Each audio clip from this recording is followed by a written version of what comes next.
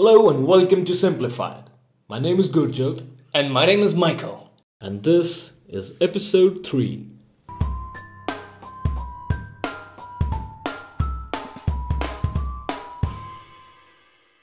Hey there, this is part 2 of this episode. You can find part 1 on our website. And now, let's begin. If I try to create an analogy out of it, tell me if it's correct. You're just randomly throwing balls at a wall, and you see at which point when the ball hits, the ball retraces the farthest, or like the wall does something. And then you look at, okay, so when you hit the ball here, this happens, and then you try to reverse engineer that thing, and you focus on that bit. Yeah, exactly. Okay.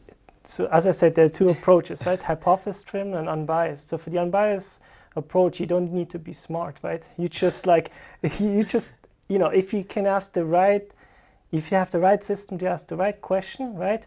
You just that's what I meant, the animal tell me what it is, right? So that's why it's just randomness, just shoot out, and then whatever filters out. And then just see which one lives the longest. Exactly, right? It's just, this is the readout, and you need to, of course, you have to do that in high throughput, right? You go millions and millions of animals through, right? I have a couple of them that really fit what you're looking for, right? And then for the smarter part, it's more hypothesis-driven, right? You could look at this, what we're doing actually, we look at these centenarians, and now we're looking at those gene expression variants, right? These associations, right? And then we try and to test those ones directly. Either we generate the mutation with CRISPR-Cas9, which is the technique we're using, or you could use RNA interference, which knocks down the mRNA of those genes, right?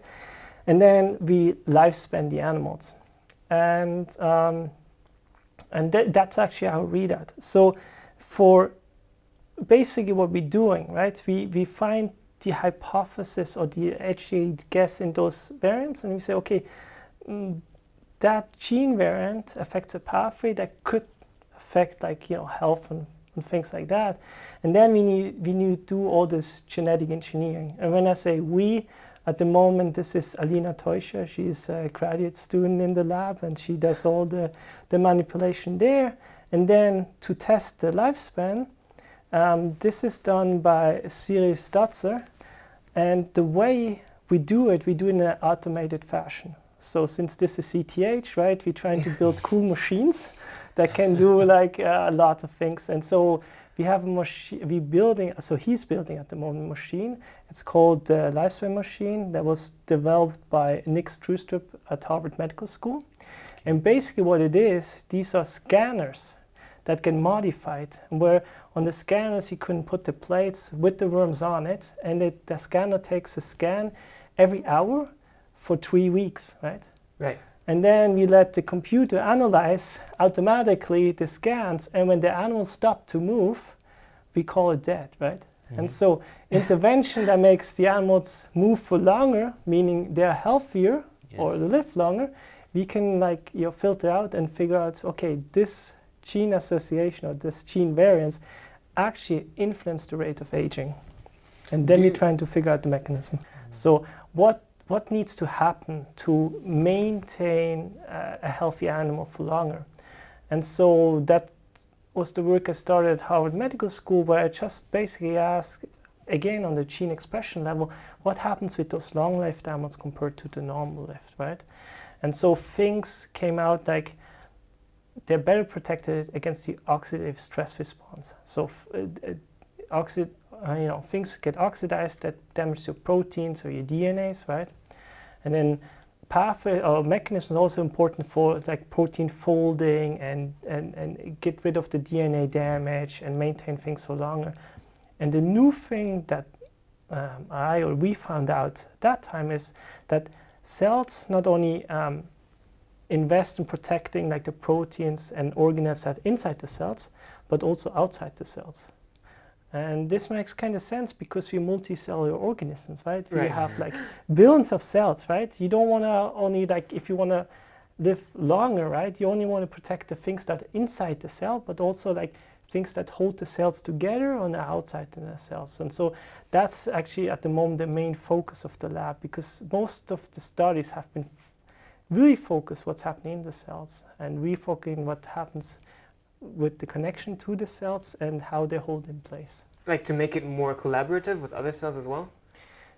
Yes, so that, and also it's like a framework that holds everything together, so things that the organs be functional, things like that. So on a technical aspect, you said you look at sequencing millions of genomes, and so does big data play a role as well now, because you have to handle so much data? Yeah. So machine learning also comes in here. Exactly. So I don't do the sequencing, and I don't do, so we're trying to do a little bit machine learning, but we don't do the sequencing, so other people doing this, right? They're really good at, as I said, Craig Venter, and then I don't know if you heard about, the other people doing these, but then in the end you have to, no matter how good your machine learning is, you have to test it somehow. Now, once you pinpoint the genes that make life longer on these small organisms, how do you go from small organism to mammals and then to humans? So, you're asking how I do it personally? Well, Okay. I can. Yes. So once we identified, say, a gene or mechanism in C. elegans, trying to to test those same things like in cell culture or in mice, right? And at the moment, our lab is really focused in the things that are outside the cell. It's called the extra matrix, right? And here at ETH, in the department I'm in, they're great experts in the extra matrix, right? So, for example, we have Ralph Muller, Marcy Zenobi-Wang, Catherine Wirtz, Viola Vogel, or Jess Niedecker that work on a different level, but also kind of related to extra matrix. So whatever I find some mechanism, I can go to them and collaborate with them and try to test it even further. So I'm still doing the basic research, right? Once that mechanism is established also in mammals, right? Then you're trying to move this up, say, to the clinical level. So here at ETH, we have really strong connections to the University Hospital Zurich, right? Mm-hmm. And then we have this Wyss Translational Center here in Zurich, which is also very cool. It really helps you to push the things further, right? To develop strategies, like some therapeutic strategies. And once you have really good strategies, you could think of starting to do a startup company, which again, ETH has a fantastic environment. They have a great tech transfer office, and they have almost, as to speak, like a pipeline, right? From the patent, the ideas to really start doing this. And then I think the startup space really developed here in Zurich. So as I said, coming from Harvard Medical School, where there are lots of startups around, it's very vibrant, and I have the feeling it's coming here too. And say you get to that far and everything holds so far, and then you may get the big companies' interest like Novartis and other companies like these that really develop the product further. So from the discovery to the bed, the whole process is very expensive. So it can be 1 billion Swiss francs, right? Okay. So there are lots of steps, and there's lots of help. You need to get longer steps, and there's a lot of failure rate. So, but I think here there's a really good environment to really help you start from the basic science, to have experts to help you really develop that to really something good, and then move it up to trying to translate it, and then hopefully try to bring it to the clinic. To make real world applications. To make real world applications. And so it's a very, it's really not, it's really making an invention, right, from the beginning. And that's what you need. We need something new, we need something creative, right? And apart from aging, are there any other implications or applications of the research that you do? Well, application in sense So when you find a certain pathway or a certain mechanism in a gene or an organism, is it only restricted to aging, or do you also somehow accidentally find the cure for cancer or something like that? Yeah, I mean, okay, so I haven't said that in the beginning. So the idea to do aging research is exactly to prevent these age-dependent diseases. So, for example, when we become older, at the age of 65 or older, all those age-dependent diseases like cancer, cardiovascular problems, diabetes, Suddenly Alzheimer, become really frequent. Yeah, become really frequent. So age is the main driver for those diseases, right? And then there has been a study where trying to figure out, like, so now we could eliminate all cancer, okay? So every cancer we have, we could eliminate, right? And then they calculated and they found out, well, if you could eliminate all cancer, that would merely increase the lifespan or the health span by 3 years. Wow. And you think, like, why would that be, right? And then you realize that, okay, the patient would be actually cancer-free, but would get Alzheimer or diabetes or other things, right? So there's a real comorbidity of all those diseases, right? You can, I mean, that's the strategy we have done before. We cure one disease after another, right? Which is a very valuable strategy. But in parallel, I think it's very important to find strategies that, like, push back these age-dependent diseases, right? And so that's actually the basic idea of aging research, which is not to live up for 100 or thousands years or be immortal. The idea is really, like, to push back these age-dependent diseases. And then again, you think, well, is that just a pipe dream, or could that be something real, right? And then you can look at centenarians again, right?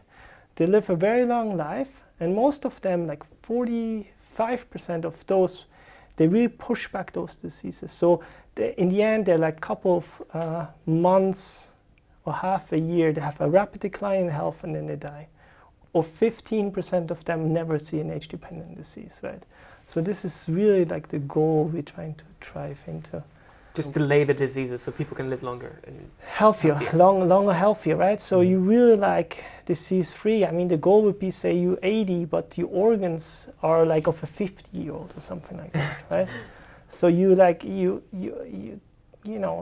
there's a good life quality, and so this is also the idea. The department here at ETH, Department of Health Science Technology, to really like prolong the quality of life for longer, right? But you said, so these centenarians, they live healthily and then suddenly their health degrades. Yeah. Is it the case that with normal people, their health just degrades gradually over a long period of time? Yes, so there are different, there are different levels to it, right? So some people are very unlucky and they get age-dependent disease very early, but it takes decades, right? Alzheimer's disease takes decades, right?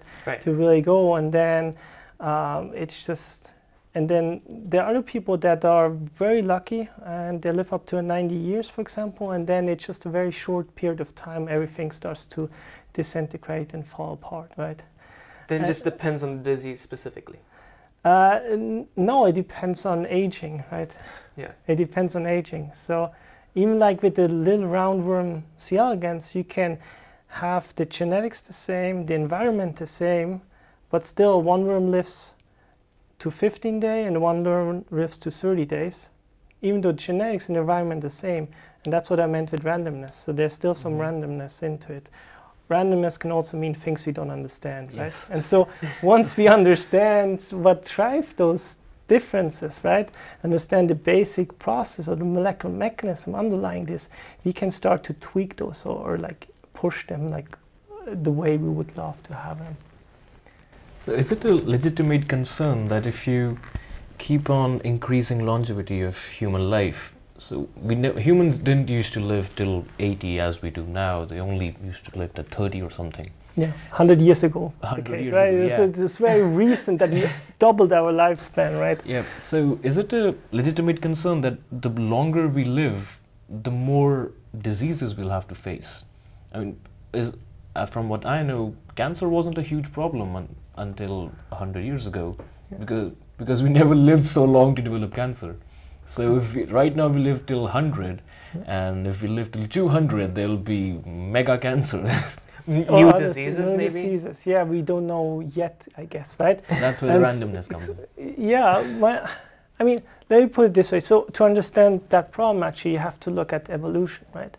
And natural selection. So meaning that genes that are good when you're younger for growing, right, and reproduction, they might be bad when you're older, right? And the reason is because evolution or natural selection doesn't care what happens to you after you reproduced. Because natural selection is, favoring the fittest. Yeah. And fittest means not the most muscles, the fittest means to reproduce the most or most successful in reproduction, right? So whatever gives you some extra gain when you're younger, right? To develop faster, you can reproduce more, right? Those mutations or those genes are favored in selection, right?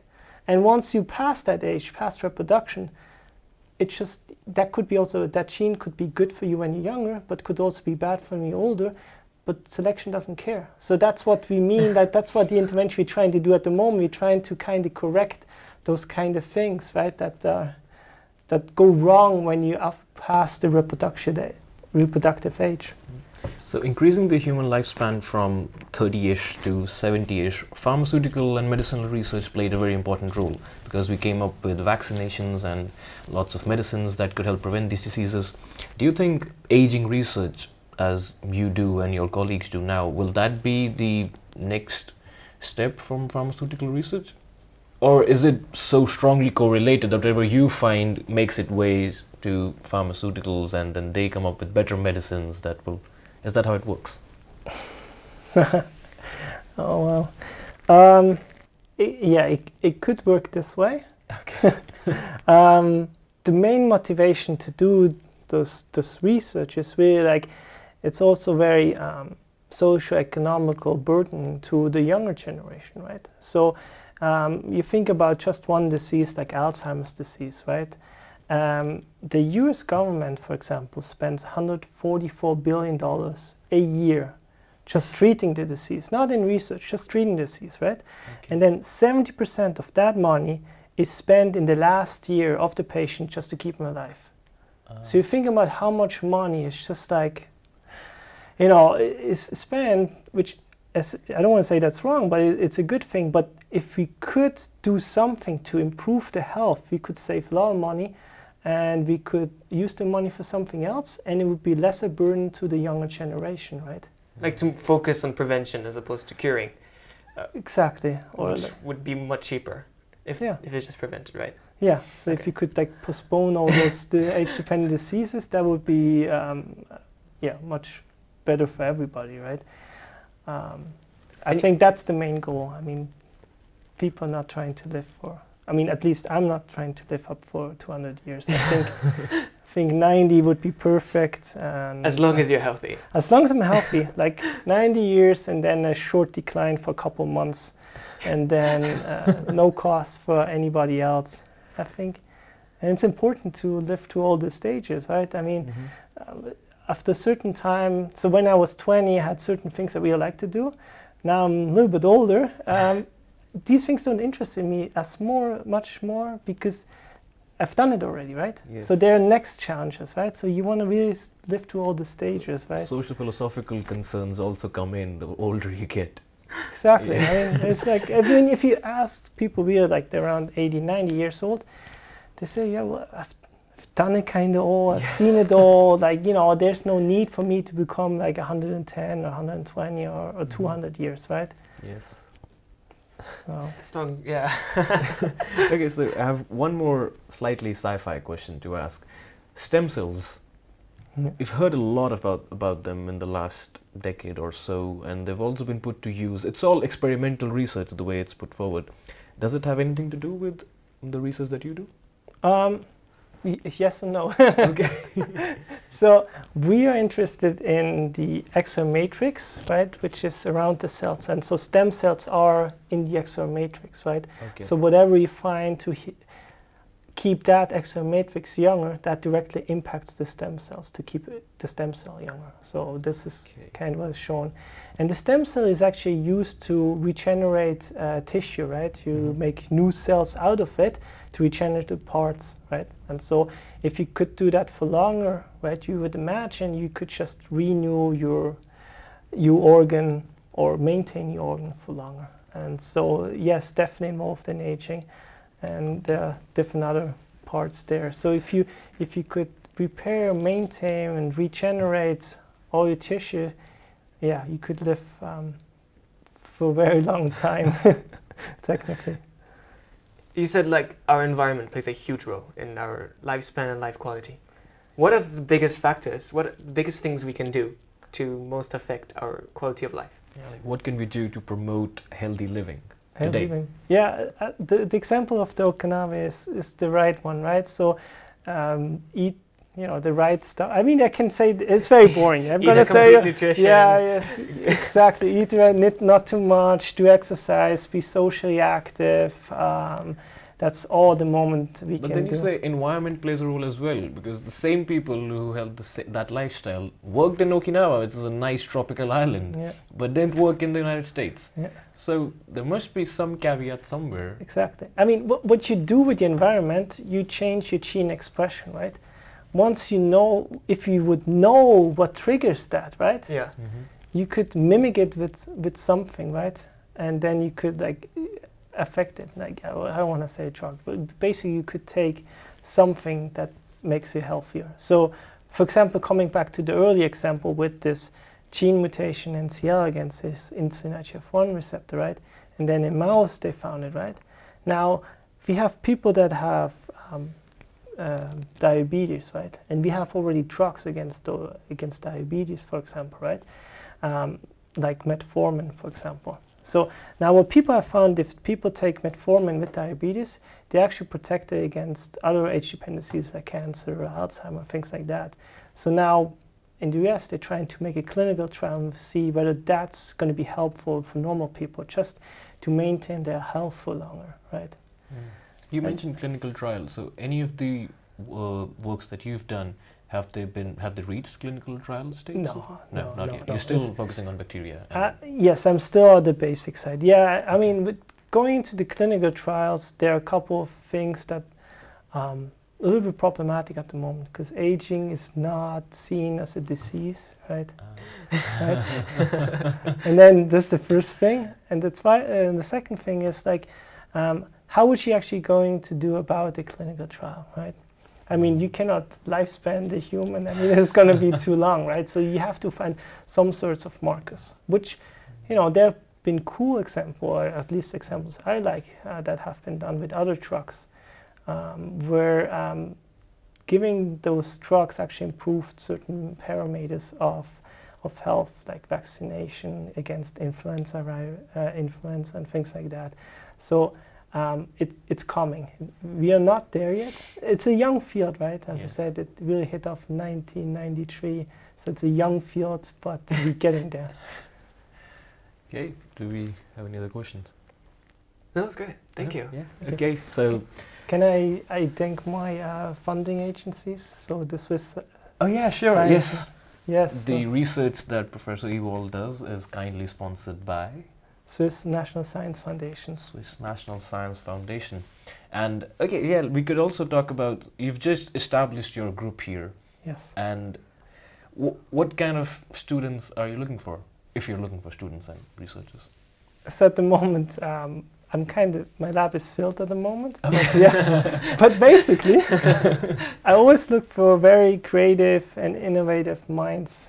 I think that's the only requirement I have to come up with some sort of creative solution to solve a problem. So you have to be good at problem solving, and you have to be good at detective work, because science is basically all detective work and asking questions.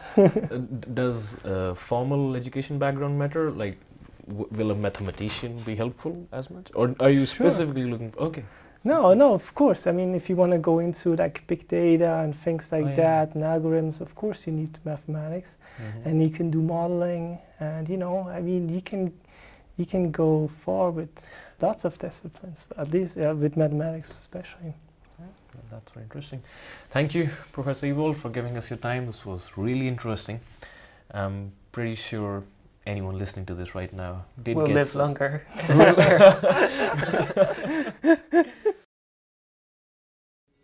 Thank you for listening. If you liked it, we'd really appreciate it if you shared it and gave us your feedback. We publish a new episode every week. For more details, visit our website simplified.xyz.